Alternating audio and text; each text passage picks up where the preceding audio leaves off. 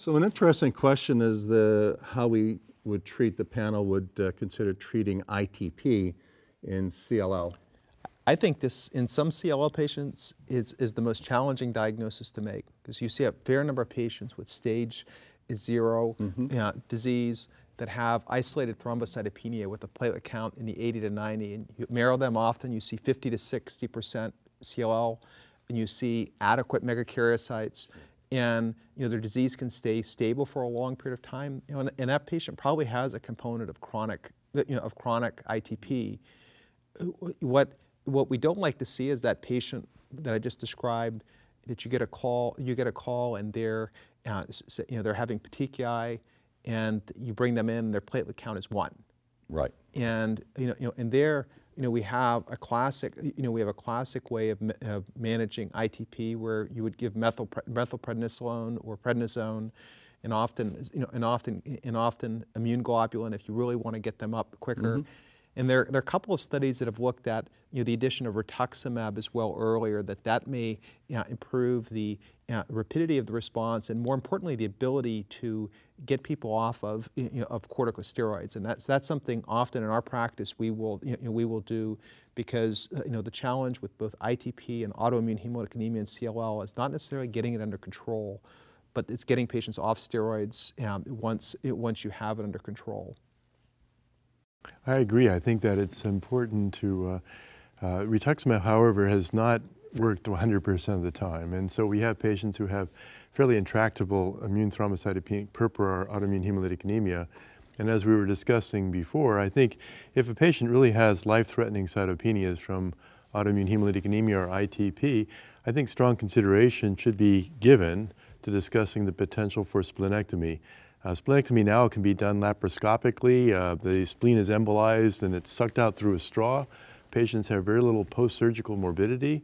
And I think that the episodes that they might have in recurrence of ITP or autoimmune hemolytic anemia appear less severe and less life-threatening. And we've had patients now out 15, 20 years after splenectomy, and I've not observed that there's a increased incidence of infection. I think in kids it can be a problem.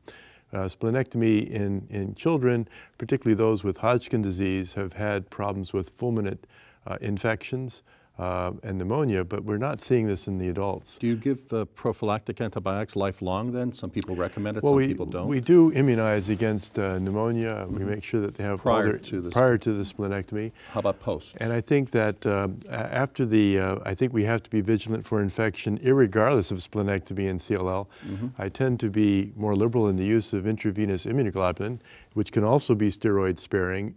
Intravenous immunoglobulin also can mitigate the cytopenias and help, but also has the added advantage of improving their outcome in resisting infections or in overcoming infection. So the combined use of IVIG, glucocorticoids, then going with anti-CD20s, but I think the problem we have is that it doesn't invariably work, particularly if there's differentiation to plasma cells which are making these autoantibodies where they don't have the CD20 present. And then you might have to fall into other things which should be considered perhaps after having taken out the spleen, if you can. Obviously you don't want to do that in the heat of the night, but it should be done electively, is important to do, I think, because it can, I think, potentially keep patients from having very life-threatening episodes. I mean, occasionally you'll see an accessory spleen that's been missed. And yes, but I think that this is not very common. Actually, it might be common. It didn't change any. I just like to recall a patient that was so resistant, had actually such resistant disease that, and it was in addition, similar to, we're talking ITP, autoimmune hemolytic anemia, that was life-threatening. And I think the hemoglobin would drop down to 3.5, 4. And the only thing that worked after everything you just mentioned in splenectomy and then went after an accessory spleen was actually alemtuzumab. And alemtuzumab worked dramatically, and actually this patient would have been dead. And after a prolonged exposure to alemtuzumab, when we stopped, we must have eradicated whatever, where there was a clone contributing, and has not had a recurrence for over 4 years. I have found a very similar experience for patients who have refractory autoimmune hemolytic anemia. So those patients who failed rituximab treatment, actually often respond to alemtuzumab treatment. Yeah, I think it's Mhm. important to remember that, yes. There's a real provocative abstract from Kerry Rogers at this meeting, where looking at a big cohort of CLL patients treated with ibrutinib, where a large number, about 30%, had a prior history of autoimmune hemolytic anemia or ITP at some time before, and the entire time that they were on ibrutinib, it didn't, the problem didn't recur. And there was a second study that's in the B book of this meeting, so it's not going to be presented. At the Resonance study looking at autoimmune complications, and essentially in the ofatumumab arm, there was about a 20% incidence of autoimmune complications during or before they went on to ibrutinib, and there wasn't a recurrence of autoimmune hemolytic anemia on the ibrutinib arm. So that's and I've had that my experience of having patients that have come on with ITP or autoimmune hemolytic anemia and seeing that problem get better as their CLL gets better. I had similar anecdotal experience. I think it's actually very important to keep in mind is that the SYK inhibitors were first investigated as ITP agents before they actually came into lymphoid malignancies. Mm-hmm. So we do have a lot of data suggesting that BCR antagonists do have a role to play in these autoimmune cytopenias. One of the things that I've always found very difficult with the patients, and very akin to what John had just described, is not the patient whose platelet count's 80,000 with a marrow that might be 50% CLL, but there's certainly a lot of patients who walk in with platelet counts in the 40,000s who've got a marrow that's 100% CLL. And the question always becomes, is that ITP or not? And they'll have a normal hemoglobin and some lymphadenopathy, but not a lot. So you're really talking about just one cytopenia. And so I think it's actually a very important thing to keep in mind with a lot of the patients. So what would your approach be? So I guess we've always been taught that you treat the underlying disease, you'll also take care of the ITP. But say in a situation, somebody doesn't need therapy for their CLL, but platelets drop down to 30, they're dropping to 25.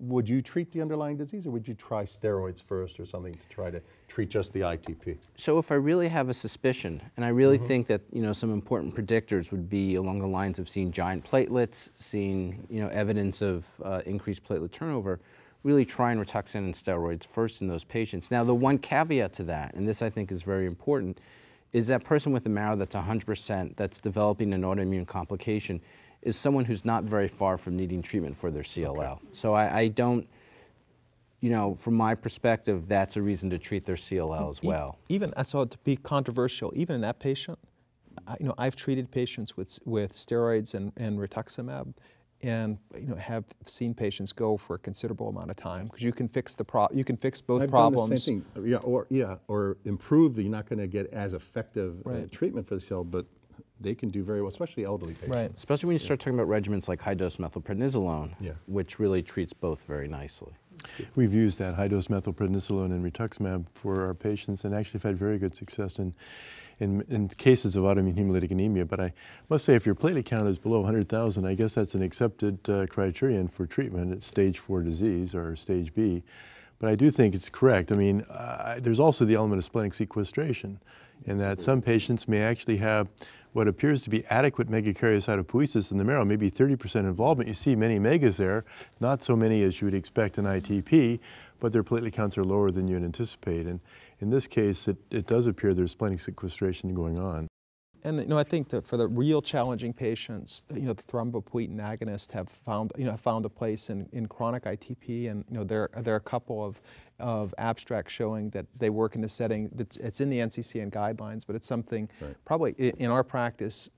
We've used it, they work, but it's something that's used much later, often because of the concerns of side effects, although they are. So let me just ask the panel. I mean, in some cases where you have a patient that has refractory or resistant, say ITP or autoimmune hemolytic anemia, splenectomy is not a good surgical candidate. I will use splenic irradiation in an elderly patient, and I actually can get the same impact as a splenectomy, meaning that it's functionally, the spleen it actually does work, and you can see improvement. I don't know if anybody else uses, like old patient, not a good surgical candidate. I'd throw out my bias that when you get past a second-line therapy in ITP or autoimmune hemolytic anemia, that's sort of where I've seen people hurt by different regimens.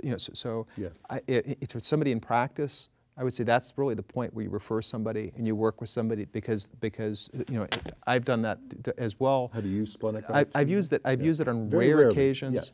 But I mean, there's really an art to managing these patients that have these autoimmune complications that don't respond to traditional therapies. And you don't want to stop your treatment too soon because it'll come right back and things like that. And the splenic irradiation is associated with significant cytopenias, and so it's not something just to be entered lightly. I mean, I've not had a case to use, and I've been able to rescue patients with other agents.